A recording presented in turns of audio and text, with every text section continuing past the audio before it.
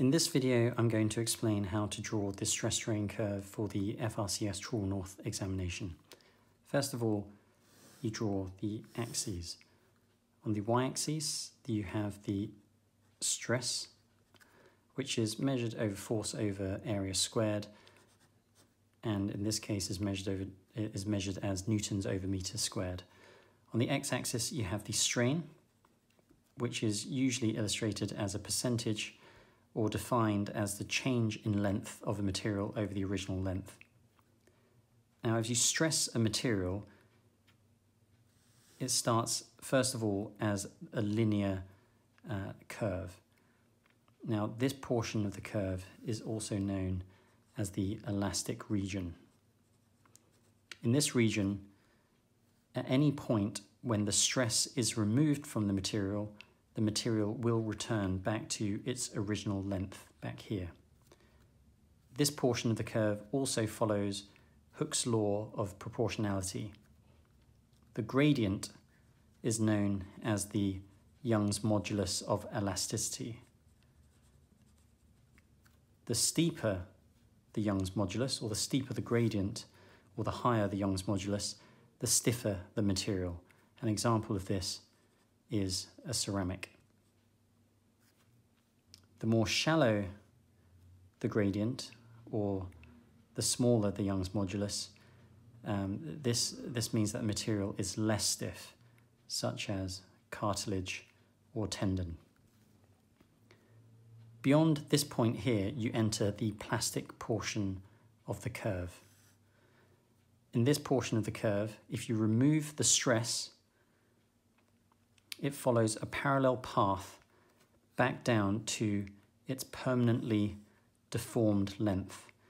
And the distance between here and here gives you an idea of the permanent deformation illustrated.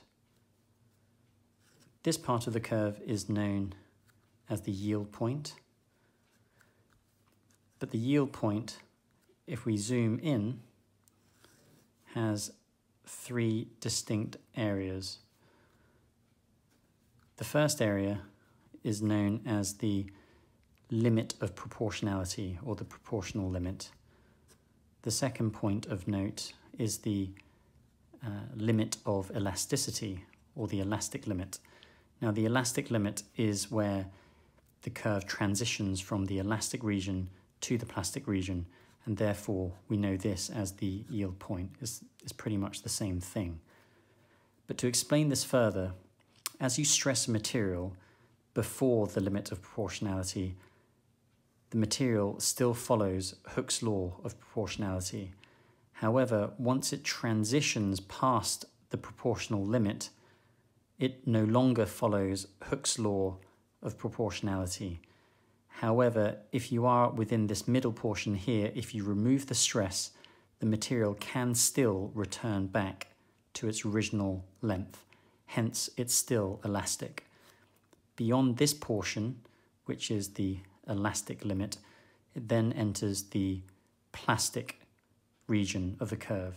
And therefore, any point beyond this, when the stress is removed, you get permanent deformation. And that's why we also know this as the yield point.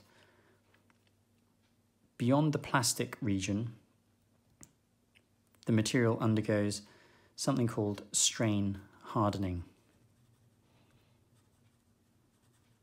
This is an area of the curve where you have to have a significant increase in stress to increase the strain. Then the highest point of the curve is known as the ultimate tensile strength, and then the material undergoes a phenomenon called necking, which is the gradual decrease in cross-sectional area until the material eventually fails or fractures. Now, the area under the curve is known as the toughness of the material.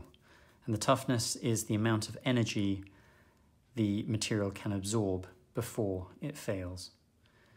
Now, this is a diagram of a material or a stress strain curve of a material under a tensile load. Now, the examiner might ask you to draw the stress strain curve of a material under a compressive load. And to do this, it's fairly simple. You just turn your diagram through 180 degrees. You draw your same axes as a continuation. However, this time, on the y-axis, you have compressive stress, and on the x-axis, you have compressive strain. And you just draw the same stress-strain curve with the same principles. You have a linear region, it then undergoes a yield point, you have a plastic region, strain hardening, ultimate tensile strength, and then it undergoes necking and then failure down there.